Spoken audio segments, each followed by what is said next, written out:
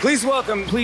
This is another episode of the Defenders of Business Value podcast, a podcast where we talk about what makes a business valuable, learn the tips and tactics to increase your company's value that only veteran deal makers know. And now, here's your host, Ed Mysogland. Marc Morgenstern. He is author, Soul of the Deal. And I've read lots of books. I probably say it ad nauseum that I've been in this business for 30 years and I've read lots of books. I love this industry, and I have never bumped into a book that about M&A that was so good than Soul of the Deal. It is at the top of the list for me. And Marc he delivered. Oh my gosh, so many good things about doing deals. You know, not just the X's and O's go where they go, but this is as he says, deal jamming. Deal jamming is about taking all of the pieces that go into a deal, and there is no rules. It's just, you know, maybe it's going to take 6 weeks. Maybe it's going to take 6 months to do a deal. It doesn't matter.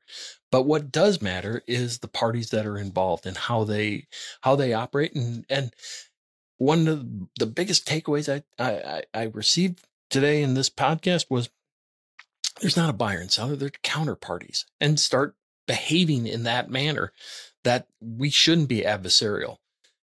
Buyers are looking to minimize their risk. Sellers are looking to maximize their value. That's just the way it is, but we're not adversaries. We just have two different points of view. And Marc in this book is absolutely dynamite. So I 100%, I know I say this a lot, but boy, each one of these podcasts builds on another, and boy, he knocked it out of the park. So enjoy my conversation with Marc Morgenstern. So Marc, welcome to the show. It's great to have you.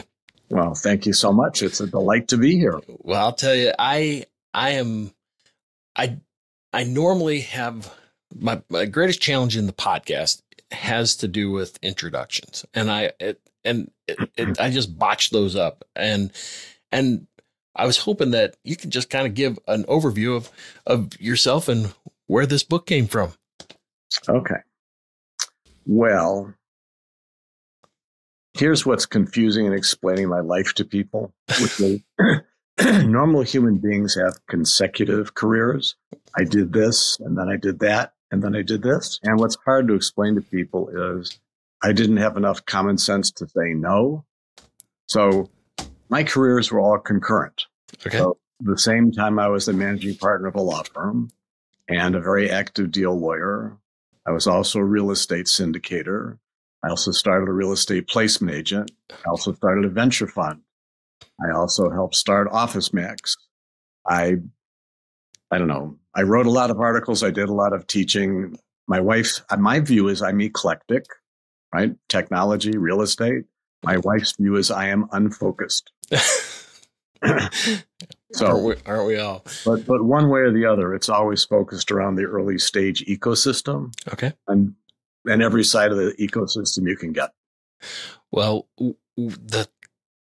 like I was mentioning to you before we got started, I'm married to a therapist, and I have all these, playbooks, all these books about, how to do M&A and valuation and the technical side of things.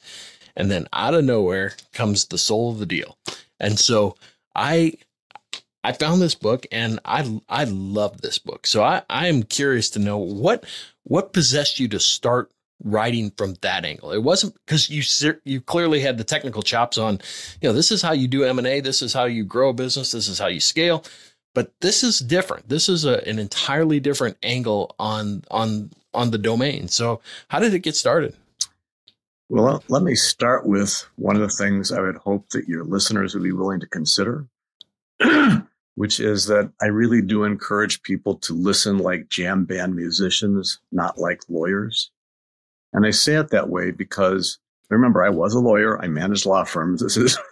I'm not dissing lawyers. They're trained as advocates. And if you tell a lawyer something, what typically happens? They tell you why you're wrong. They rebut you. They distinguish you. They deflate you. They deflect you. But they don't say anything like, gee, that makes a lot of common sense.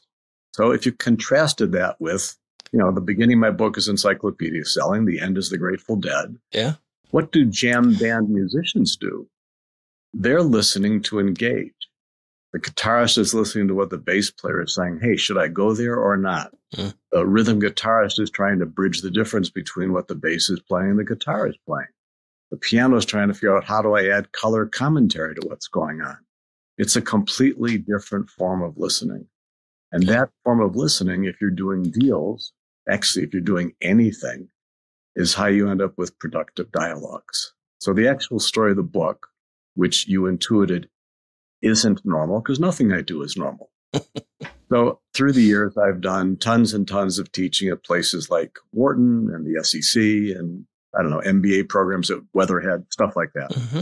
Very academic-y, very third party. About 6 or 7 years ago, I was looking through my notes and said, I have like 300 pages of notes here. Why don't I just stitch them together and make a book? So I did. Interesting. Right? A very academic-y, very relatively dry third-party book that's similar to things you've read. Mm-hmm. So I showed it to when I got done, it took me 2 years, showed it to my dad, 95 at the time. And he called me back. He said, Mark, this is brilliant. He said, no one's going to read it, but it's brilliant. I said, well, thank you very much. What are your thoughts, Dad? He said, well, what's good in here are the maxims and the stories. Those are really good. So you should write a book that's just maxims and stories. Okay, I don't know how to write a book. But I think, well, I'll take a maxim and I'll make each one a chapter heading. And then I'll tell the backstory. I'll have 30 or 35 chapters. And if I'm almost sitting in a book, they can, 2 years, get it all done, show it to my children, both of whom I might add have MBAs, which is a problem for me. So they said, Dad, this is brilliant, but you can't write a business book this way. I said, why not? They said, well, that's not how you do it. They have to have arcs. They have to have narratives. You've got to tell a story from the beginning to end. So the book you're looking at was driven by 2 things I did wrong, followed by a lot of advice. And then at the tag end, I had a couple of friends of mine who were reading it. And I said, hey, here's the last draft, guys. Anything you got to say it now. And they all sent it back and said, well, where are the key takeaways at the end of every chapter? I said, what are key takeaways? They said, well, that's what you have in every business book at the end of every chapter. I said, well, I don't read business books. I didn't know that. So I wrote takeaways. Key takeaways. So the brilliant construct of this book, to be clear, not mine. Yeah. Well, but you're right. And there are so many. So I collect quotes and maxims and different things like that. And I'm showing my age, and I dump them in Evernote. And at some point when I'm long gone, my children find, my Evernote notes, they're going to see that. And I mean, you literally could just cut and paste that back, all of your little maxims and just paste them into a document, because they're all really, really good. And I know later in the interview, I have a couple that I wanted to ask you about, but as you wrote, or as you were thinking of writing the book, and I think there became, the X's and O's are one thing, but I think what resonated with me is that there is so much more to getting this deal done. Right now I got an entire conference room with attorneys and with a buyer and a seller, and they're all, like you said, the X's and O's are I don't want to say easy, but they're clear. But getting it across the finish line there is the emotional component to doing so. And I guess where I was heading with it is I wanted to know how did you find that each rep that you made, each deal that you did, there was that component, and then you started stitching. You said you had 300 pages of notes. Well, what made you start taking those notes? Because there was something that was hanging out there. I was an American social history major in college. Really? Which tells you a lot all by itself. I never took a business course. I never took an accounting course. I never took a tax course. I never took an econ course. So my view of life has always been, Hey, there's a lot of stuff that's like domain stuff in any domain, whether it's chemistry or it's M&A. And knowing that is sort of table stakes. Yeah. Of course, you have to know that. You have to master that. So what makes the difference, whether it's a band or it's a deal? And the answer is it's people. It has to be people. Yeah. I mean, logically, there is no other conclusion. So as I went through deals, and again, I'm pretty comfortable saying, I wasn't fully born from the loins of Zeus. I mean, I assure you, I made a lot of mistakes. But when it was all done, being a history major, you look back and think, well, what did I do? What shouldn't I have done? What would have made a difference here? What would have made a difference there? And particularly what I would notice is something that somebody actually said to me 2 or 3 or 4 times that I did not understand what they were saying. Mm-hmm. I didn't have the common sense to say, hey, this is the 3rd time you've said it. Yeah. It must be important to you. There's an implication there. I don't get the implication. So could you please spell it out for me? And don't be afraid of insulting my intelligence, because you can't. Just make sure I understand it, please. And if you go all the way back, that was pretty much the first thing you learned in selling encyclopedias. Right? How do you make any sale? Right? First, you find out what the customer wants to buy, and then you sell it to them. And that's the order that you do it in. But many negotiators figure out what they want, and they trying to sell their counterparty what they want, without ever finding out what the counterparty wants and why they want it. And I think that is, especially the smaller the business, the harder it is to sell. And I don't think that the businesses are positioned in a manner that they can, like you said, that they can sell to that person, to whoever's next. There's not other than an earning stream. No one, I mean, it's how do I replace you? Whereas upstream, it seems as though that you've got so many different layers that offset the micro business owner. You know what I mean?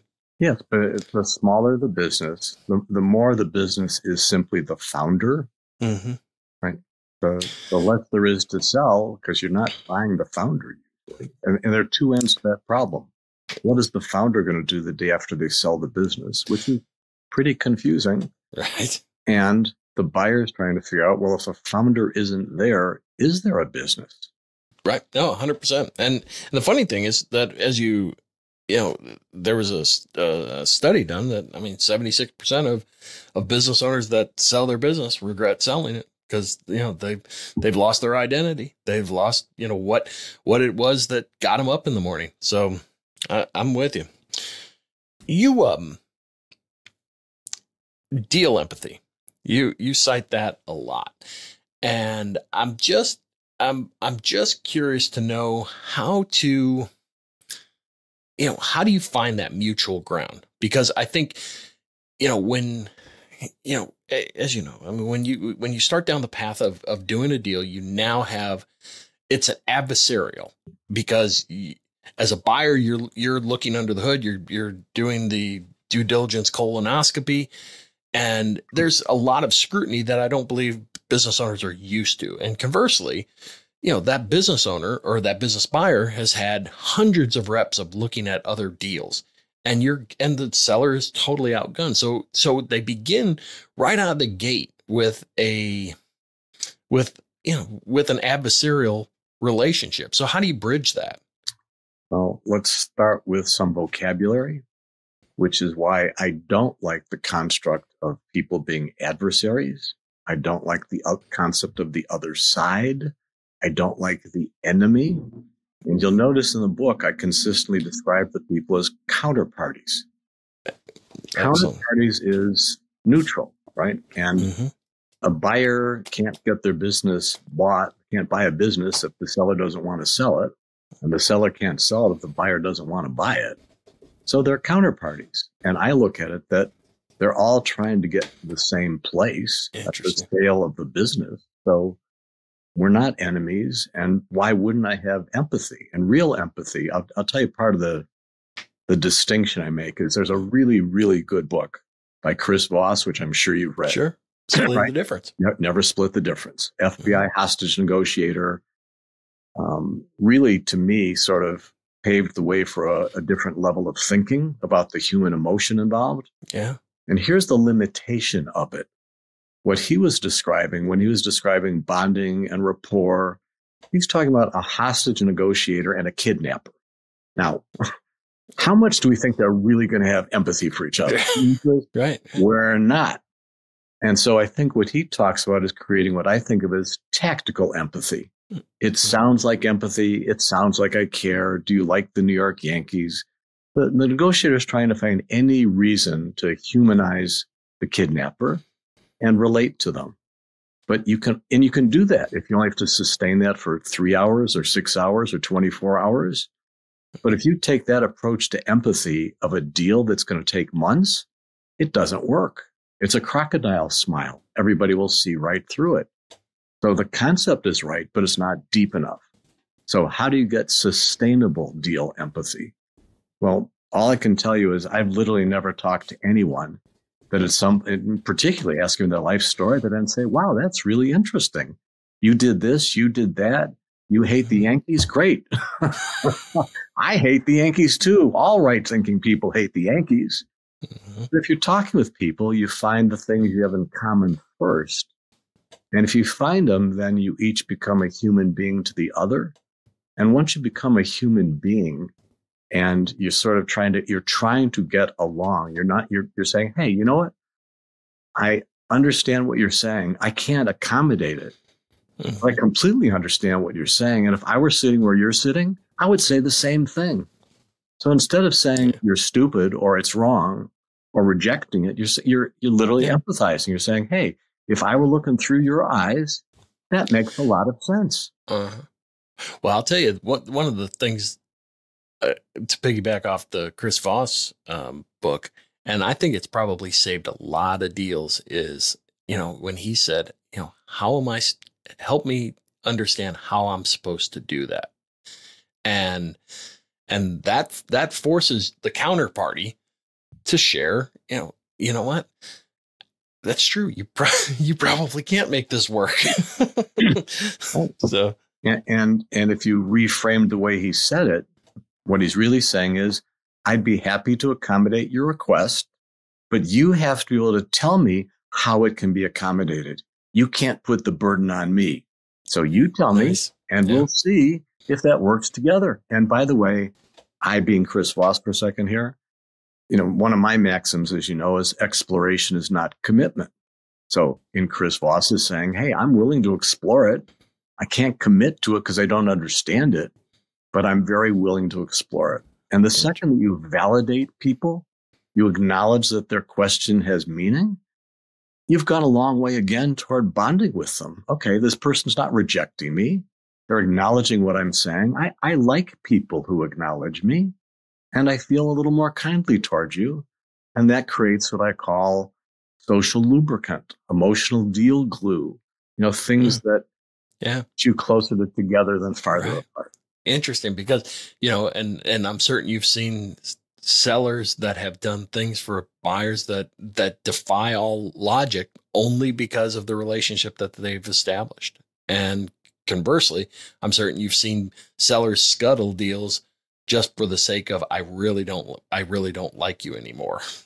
And, again, one of my maxims, which sometimes people think is simplistic, but it really isn't simplistic. It's simple. People like to do business with people they like to do business with. Yeah. When you're picking a dry cleaner, Ed, do you pick the dry cleaner because it's the lowest possible price with the least possible convenience? Or do you go someplace where when you walk in, they smile at you and you feel good that you went there? Yeah. You like to do business with people you like to do business with. So you do. Well, it seems anymore, especially like I know quality of earnings have been going on for forever and a day. But it seems as though that it's becoming more and more prevalent, and it's moving further downstream. And I think there's starting to be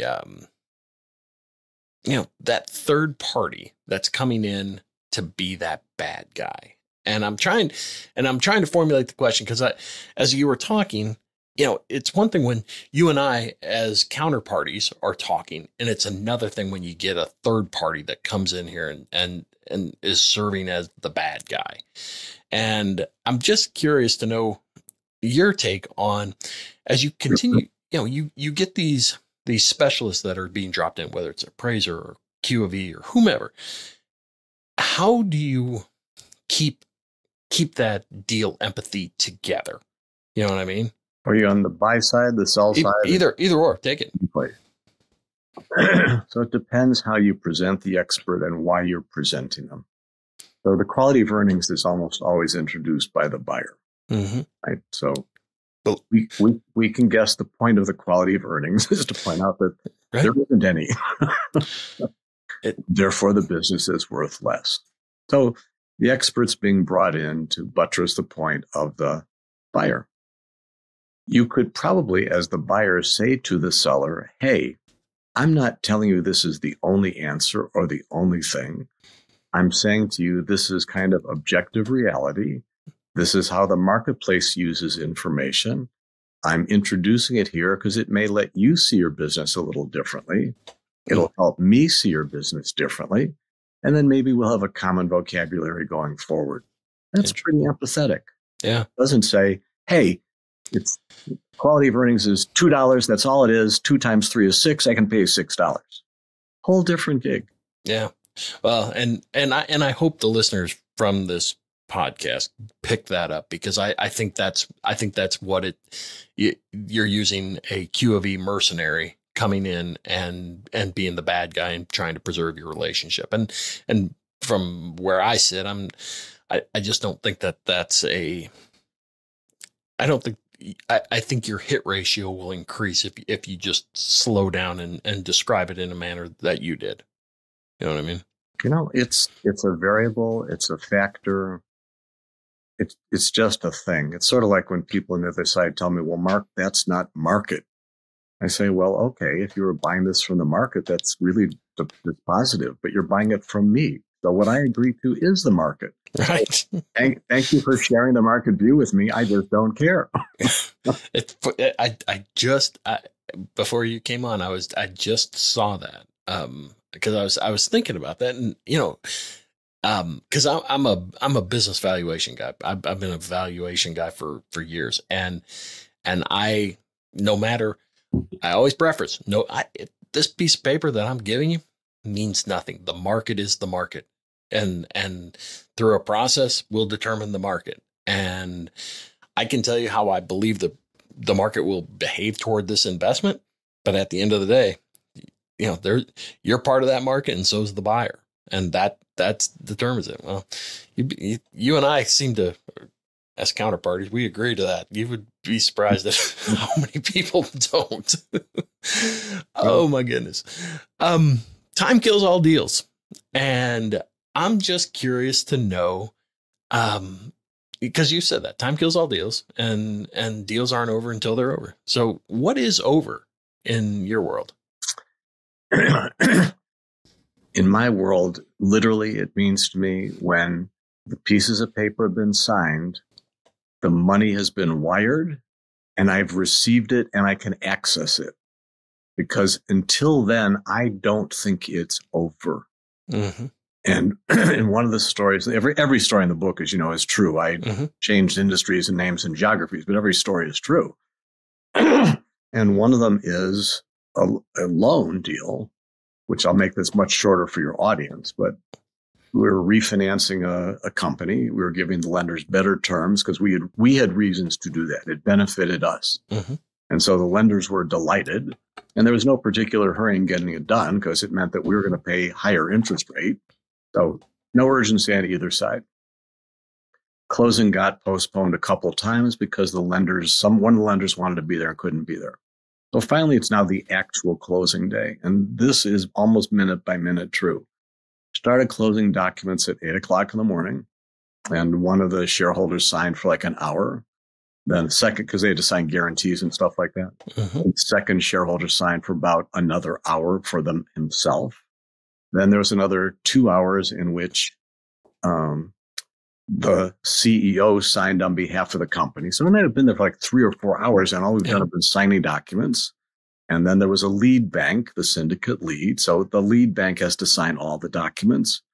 And now there are exactly 2 things that have to happen. There are 2 other banks. They each need to sign a 1-page piece of paper that says, hey, the syndicate leader is the syndicate leader. I agree to it. I'm buying $2 million of this loan. Okay, 2 pieces of paper. Lender number 1, lender 2, technically 2, signs it. That last lender picks up the pen. So their pen is, 4 inches, 5 inches from the piece of paper, and they start to sign it. And just then someone comes in the room and say to this lender, hey, I'm really sorry, but there's an urgent call for you.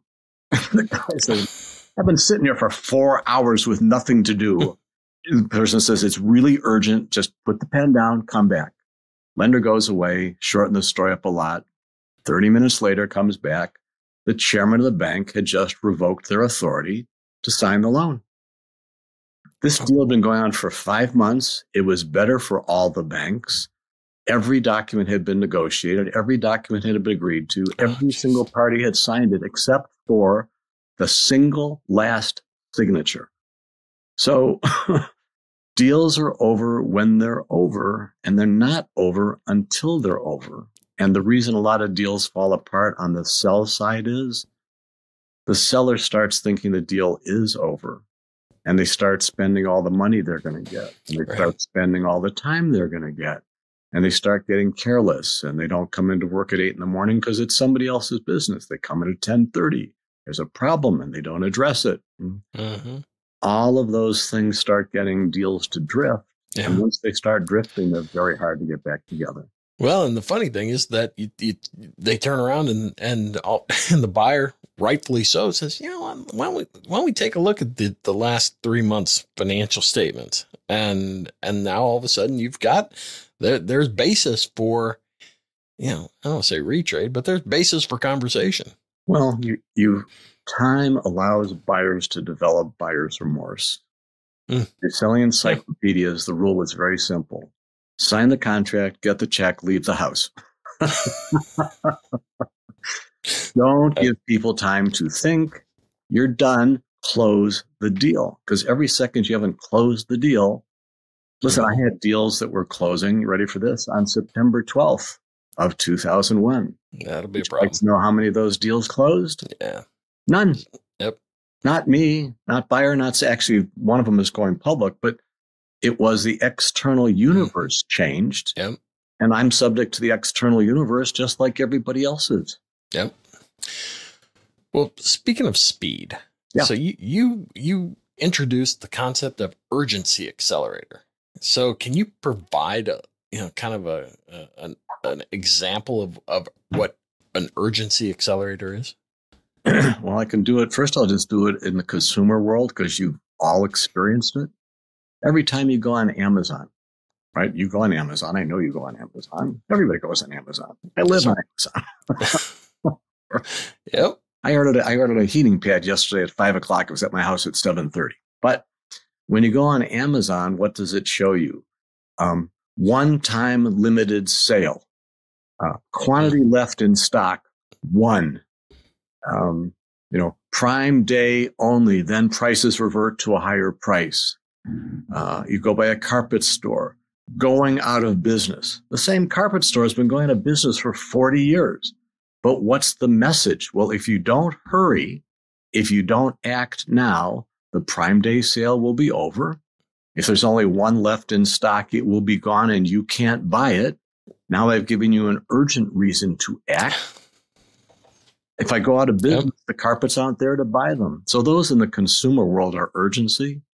And in the deal world, it more translates to, listen, we've been chatting for a while and I've really enjoyed it. Not just trying to share some information here, but I guess word has gotten out that you're getting really close to trying to buy me. And so some other people are poking around, and for the moment, I'm not really answering their call. But, if we don't get this done like in 2 or 3 days, then I don't know, maybe my spouse will make me take those calls. What do you think? I see. That's a good example. Yeah. I wanted to ask you, two more questions. I wanted to ask you the common mistakes or misconceptions that business owners make in doing deals, and how to avoid them, and where's the where's the speed bump that you know that you're probably heading in the wrong direction. So here, you said in some other context, Ed, quite correctly, that for sellers, it's frequently like a one-time event. It's the only time in their life that they've done it. Right? Maybe they sold a house, maybe they didn't, but they probably never sold a business. And if you think about selling a house, which many people have done, not everyone has done, but many people, what's the common fallacy of a homeowner selling a house? My house is the best house on the street because, and then fill in the blank. Yep. My tree lawn is wider, my trees are taller, my windows are cleaner, my driveway is longer, or more to the point, it's my house. Yeah. And if it's my house, it's worth more than every other house just because it's my house. So everybody overvalues their own assets. They don't do it intentionally. It's Sure. Like many forms of confirmation bias. You see what you want to see. Right? So all you see are the good things. What does the buyer see frequently? Well, they see all the warts on the frog. They don't see the frog. Yeah. So you keep thinking the princess is about to kiss you and boom. So how you get a realistic evaluation, which is, by the way, why somebody talks to you or talks to an experienced attorney or an experienced accountant. And what they can share with a business owner is, hey, you're welcome to think about your business any way you want to while you own it. But you need to at least understand how other people look at it, and things that don't bother you will bother them. And here's not just what they will be bothered by, but why it will bother them and why that's a legitimate concern. You can assuage it, but you can't pretend it's not a legitimate concern. That's interesting because, it seems as though, I've been in this field for a long time, and I'm starting to see people doing these market study assessments, where they're basically pre-selling. They're going out, total anonymity, hire somebody to find out who's buying and why, and finding those warts and all, and like I said, basically a pre-sale. And do you see that? Is that a real thing? Because it seems as though here in Indiana, it takes a little bit of time for things to trickle into the middle here. So do you see that or no? Well, what I see, which is the equivalent of it, is there are more and more sites where you can sort of put in anonymous information and get, in effect, almost an auction type reaction to it. So without actually putting your business on the market technically. Interesting. Right? And one of the things in a digital world is people will not be as bound by living in Indianapolis as they are today. Right. They'll be able to get much broader data sets. There's a sort of corollary of that, which is part of what I've been teaching about this month, is small business owners generally, and small can mean anything below like $100 million at this point, right? Sure. Small doesn't mean $122. The world of generative AI is moving so quickly, and it is impacting every single business, whether they really understand it or not. Right. So what I've been saying to businesses, as you know, I'm also a part-time partner in a venture fund at UC Berkeley. I helped mentor the AI accelerator there this summer. So I have a lot of looking at the front end of some of this stuff. So the question I've been asking everybody is, well, are you going to use AI and will it change your business? The answer is, well, sure. I'm looking at it because it'll do whatever it's going to do. Okay. Do you think your customers are doing anything? Well, sure. They're doing the same thing. Oh, that's interesting. So if you're changing and they're changing, why would you expect the value proposition in between to remain static? Because that would not be obvious to me. And by the way, you currently think of your competitors as being your legacy competitors, the people you've always competed with. I'm going to respectfully suggest to you that your real competitor is a startup that isn't burdened by legacy, that is starting as a Gen AI native, and they're going to be competing with you for your customer, and you can't even see them yet. Interesting. And by the way, let me just one more thing out on that. Unbelievable. So to me, the whole concept of quality of earnings in a Gen AI universe, I question more than I ever have because I just don't think the past is as good a predictor of the future as it's ever been. It's funny you say that because I just interviewed a fellow by the name of Brett Gaines from his company's Loomis Data, and they are supporting SBA lenders, and they only need like 6 pieces of not with the business. They need the business name, I think, or I'm sorry, the business SIC code, and they can predict default rates with 6 pieces of information. They pull all this information, whether it's unemployment in the area, default rates from the SBA, and they compile it, and they are able to support that SBA lender and saying, this is as good of, like in the podcast we talked about, this Jimmy John's franchise is every bit as financeable and a good deal for the bank as that dental practice. And so I'm with you. I'm looking forward to putting the hammer down and seeing what these next 20 years look like, especially with AI. Oh, it's going to be fun, interesting, and challenging. Amen to that. Deal jamming. Yeah. Let's talk deal jamming. It's who are the participants in the deal jam? So let's start with go back to a stage for a second, right? Okay. Remember, other than encyclopedia selling and playing music and following the dead, it's all part of the same theme. On stage in a deal jam. Let me do a contrast quick. So have you ever been to a Rolling Stones concert? I have. Okay. Have you ever been to a Grateful Dead concert? I haven't. I've been with the John Mayer side. Okay. It's all good. But here's the point. If you go to a Rolling Stones concert, these are really, really good musicians, brilliant songwriters, and they know their audience. They know their customer. So what do they do every night? If they went on the road for 100 dates and you saw 100 of them, you'd pretty much see the same show every night. The same songs in the same order. It might be 2 minutes and 42 seconds one night and 3 minutes another night. Keith Richards might play an extra 12 bars or not. Jagger might prance around a little longer or not. But fundamentally, it is the same thing every night, done slightly better or slightly worse. If you were following the Grateful Dead, they never played the same song on consecutive nights. If you saw them 100 nights, you would probably not see the same song twice. Right. If you heard it once, it might be 3 minutes. If you heard it a second time, it might be 33 minutes. So deal jamming is you're starting with a basic structure, and then you're following it where tonight's audience, tonight's band, tonight's mood takes it. Interesting. And that's the approach to a deal, which is, Jerry Garcia has a great sentence, which I'll paraphrase badly, but it's essentially that as a musician, you fall into an auto trap of familiarity. Interesting. No.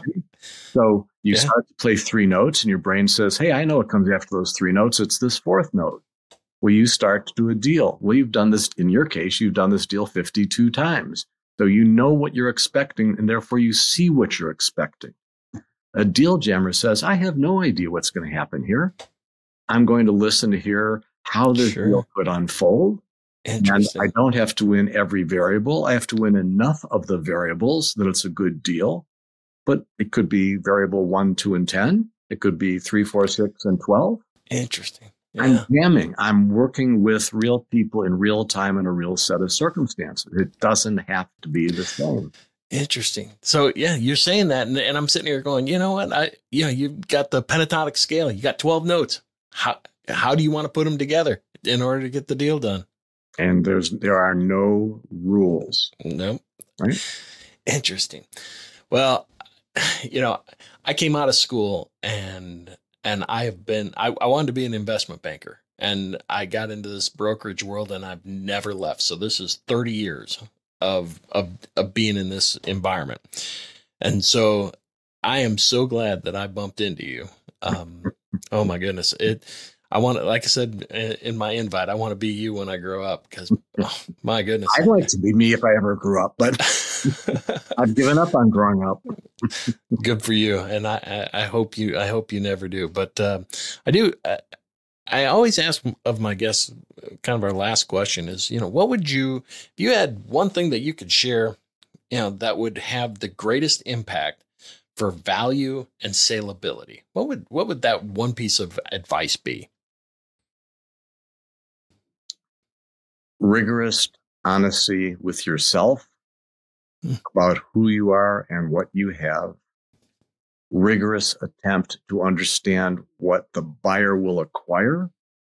And because you know your business better than anyone else, if you really understand what they want to buy, you can present and shape what you're selling to conform to what they want to buy. If you treat every buyer as if they are the same, you will present the same thing every time and you'll miss the opportunity. Ask every question you can of the buyer. Why are you talking to me? What about my business interests you? What other businesses have you ever looked at? Why did you look at them? Why didn't you do them? Ask why before you open your mouth and say anything. Oh my goodness. That is so good. And at the same time, it builds that empathy that you talked about right out of the gate. So I'll have all your contact information in the show notes. And I am so grateful. There's been, I think I'm recording, I think this is like 120 or something like that. And man, I have to tell you, I have loved our time together. It has been nothing but great. So I appreciate it. I know you don't have a lot of time, and I know I'm envious of you being on the board at the Rock and Roll Hall of Fame. I'm envious of a lot of things you're doing. So but I'm grateful for the time you spent with me, because I know you don't have a lot of it. So thanks again. This was very fun, Ed. I enjoyed it, as I knew I would. This was another episode of the Defenders of Business Value podcast. For more episodes packed with strategies to increase the value of your business, visit defendersofbusinessvalue.com for show notes, transcripts, and free tools to start you on your journey. Subscribe now so you don't miss any future episodes.